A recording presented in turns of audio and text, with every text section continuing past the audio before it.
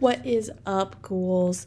This is the very first episode of Concerning Yet Charming, and I am your host, Emily Miller.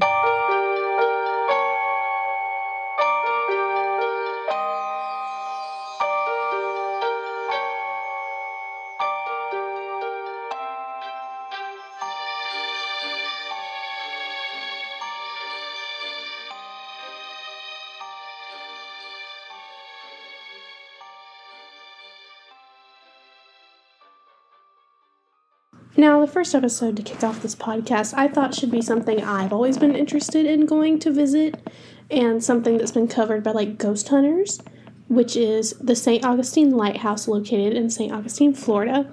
If you're unfamiliar, St. Augustine is the place that Ponce de Leon thought the Fountain of Youth was at.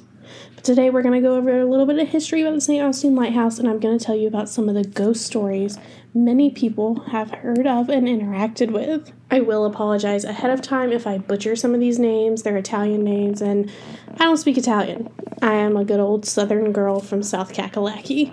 Anyway, here we go. So the St. Augustine Lighthouse has origins dating back to 1589, where an Italian cartographer, Giovanni Baozio, please tell me if you know how that is pronounced. Let me know in the comments. His map is the first documented archival reference of a wooden watchtower at the end of Anastasia Island. Somewhere in the late 1720s, early 30s, a Spanish captain, Juan de Leon, reportedly cut off the left ear of British Captain Robert Jenkins after accusations of smuggling. On the night of New Year's Eve, 1782, some 16 ships wrecked during a nor'easter while attempting to enter the harbor. According to Thomas Graham's Awakening of St. Augustine, on May 11, 1874, First Lieutenant Richard H. Pratt assumed custody of 72 Native American prisoners and escorted them by train to St. Augustine. Separated from their families, the distraught prisoners starved themselves or perished on the journey. One was shot attempting to escape. In 1970, now, I don't know about you, but all that sounds like a recipe for a haunting from spirits that are not quite happy, if I had to guess that they are still there. So now we have a little backstory about some ghosts you might see wandering around, all that.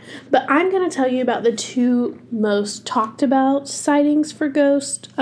These actually did come from, the St. Augustine Lighthouse website. These are the two most well-known hauntings that I believe they have there. So we're going to start with the Petit Girls. So soon after Congress approved, sometimes I just can't speak, and apparently today is going to be one of those days. But soon after Congress approved money to build a new tower, superintendent of a lighthouse construction, Hezekiah Pitti, moved from Cape Elizabeth, Maine, with his family to oversee construction of the new St. Augustine Lighthouse. Remember, it was burned down in a fire. Earlier we talked about it. But his children often played in the construction site, which I know it's back in the old days, but I don't feel like your kids should be playing around in a construction site then or now. But his children often played in the construction site with other workers' children, and they loved using the railway carts as roller coasters, riding them down to the shoreline.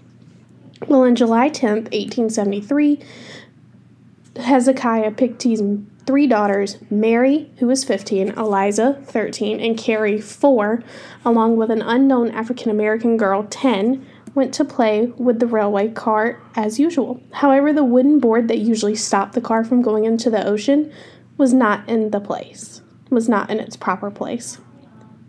The cart flipped and trapped the girls under it and in the water. Mr. Dan Sessions, a young African-American worker, witnessed the event and raced to the water.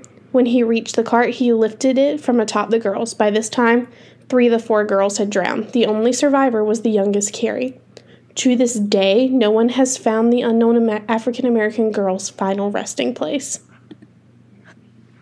So that's the backstory of the Petit Girls. But a relief lighthouse keeper living in the home in the 1950s, which, mind you, that's nearly 100 years, give or take, 33-ish, after the girl's death reported hearing footsteps upstairs.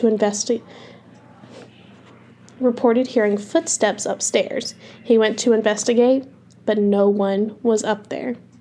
And another sighting of the Pitti girls, a local man who crafted leather goods rented the property during the 1960s. He tells the story of waking up one night with a small girl standing by his bed. As he blinked his eyes to look at her, she disappeared. Now, the girls are known as playful spirits, not really malevolent. They enjoy playing hide and seek, sometimes including unsuspecting people. And on one occasion, in the dark lighthouse tower, a lone staff member was closing up for the night. He heard giggling at the top of the tower. Thinking that he had left someone on top of the tower, he returned to the top, to find it empty.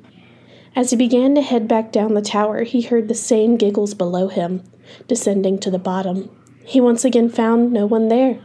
Was it just the wind? Or was he in the midst of a game of hide and seek? I guess only the Pitti girls will know. Now, another spirit that I couldn't really find a backstory on, it's referred to as the Man. He's often seen dressed in a blue jacket and mariner's cap, walking his route up and down the spiral staircase or looking down from above the catwalk. And that kind of reminds me of, there was a Ghost Hunters episode where they were in the lighthouse, and Jay, I believe, the two main guys, like Jay and Greg, I think are their names, were looking up where the spiral staircase is, and they saw someone look over the railing at them, and they went to go find it. There's no one there. Maybe it was this guy. Maybe it was the Man. But anyway, he has a tall, thin frame, and that leaves some to believe he's the ghost of William Russell, a protective and dutiful lighthouse keeper from the 1850s. But others think he's going to be Joseph Andrew, who fell from the top of a scaffolding in 1859 while putting on a fresh coat of paint. Now, the last really big, not like big, but one of the more prominent figures that still hangs around the lighthouse is what people refer to as the woman on the catwalk. Maria Mestre de los Dolores stands out for more reasons than just her recent ghostly sightings. In 1859, she was not only the first woman to serve in the U.S. Coast Guard, but she also became the first Hispanic American woman to command a federal shore installation, the St. Augustine Lighthouse. Her appointment came after the formerly mentioned Joseph Andrew. He met his fateful end, as we talked about, falling from the catwalk. Maria was heartbroken, left on the island to follow in the very same footsteps her husband had once walked, and even was known to stand at the edge of the catwalk, looking down to where her husband's body had once laid. She's still found there on occasion, leaning over the railing and imagining what those last few seconds of Joseph's life had been like. And this also reminds me, I was in marching band in high school, and we did a show called The Lady in the Lighthouse that was based off of the St. Augustine Lighthouse. But in that, she jumped off. I wonder if it's based on this lady on the catwalk.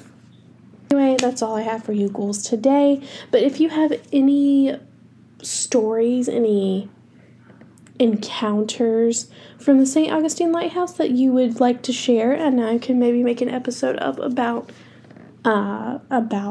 listener experiences with the lighthouse, please send them into concerningyetcharming@gmail.com. And we'll see you in the next one.